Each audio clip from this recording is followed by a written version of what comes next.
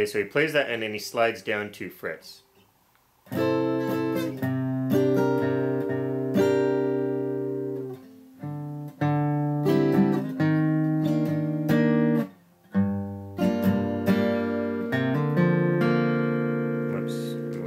Picture there, sorry. So, just to go through that again. So here we go with the, you get that D, okay? Then slide up to what I think is that A6. Slide down 2 frets. And that might be a ninth, an A ninth.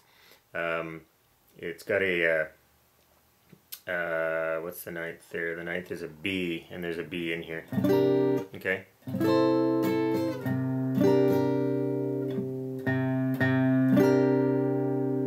And you slide down here, and this is an A with a B on the bass. Now, you can fret this another way. You can fret it up here at the 7th fret, barring across all the strings, and then fretting the 6th string at the 9th fret. There's your A. Then you add this B on the bass, and you can hear that. You can hear that B. But I have a hard time playing that, so I re-fingered it down here. Okay, and what I'm doing is I'm not playing the 6th string, I'm barring across the 4th and 5th strings at the 2nd fret, fretting the 3rd string at the 3rd fret, the 4th string at the 4th fret.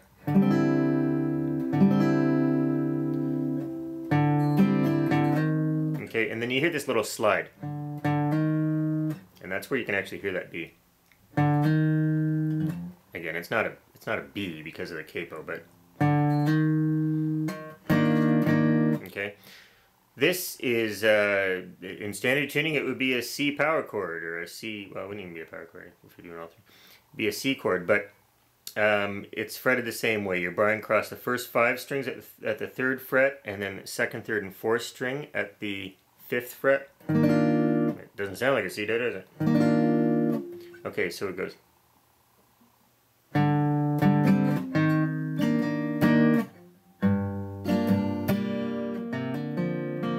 Okay, and then that's back to that E7. E minor 7, sir. Okay, so slowly then.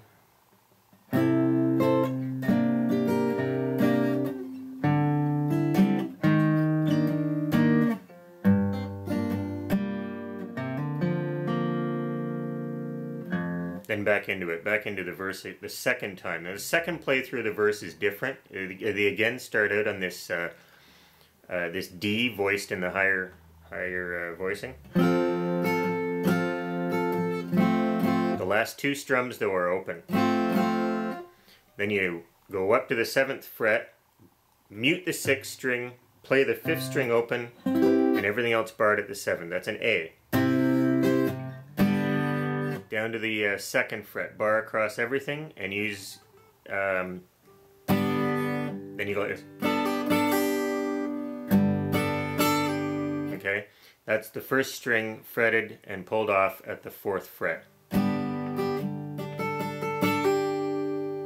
Slide up to the 5th fret, which is a G. Back down to that E minor 7. There's this little lick. Then he goes into the verse again. Now the chorus is like this. It starts out, it's got some pretty powerful strumming on it. It starts out with an open D. 5th fret, that's a G, okay? Back to the E minor 7. Okay, from the E minor 7 to that A sus 4.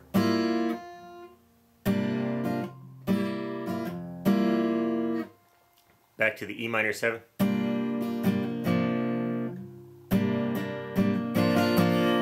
Okay, now you're going to the E minor 7, you're going to an A11.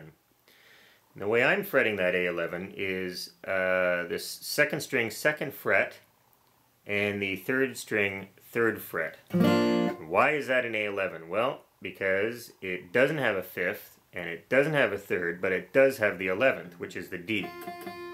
Okay, And an 11th chord typically resolves to a chord whose root is the 11th of the 11th chord. The 11th of A11 is D. This is going to resolve through this chorus to a D.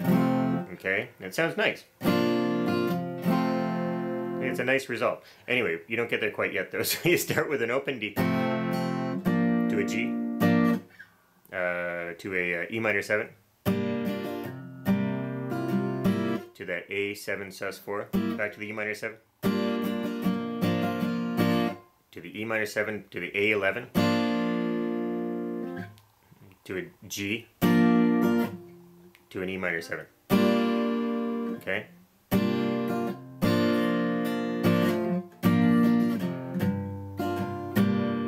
Then you repeat open D, G, E minor 7. Then you get to the last part of the chorus, which is what a way to ride, what a way to go, and that's all fairly powerful strums on the beat. So you're going a G,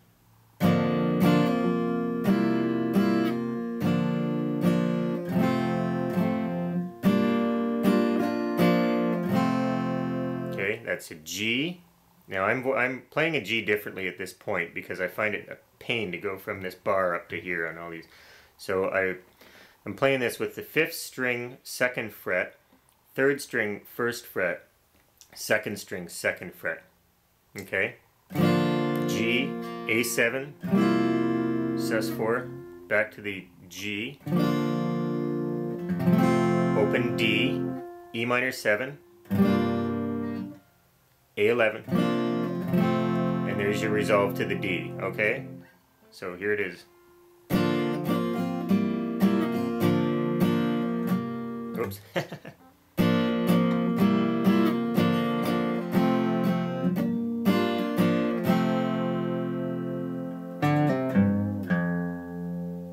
Okay, and then you're back into the song. The outro, which is the part where they're singing in French, j'arrive à Acadie, je suis Acadie, stuff like that, and then that tiddlum tiddloo stuff, is it's the same chord progression as the introduction. Okay.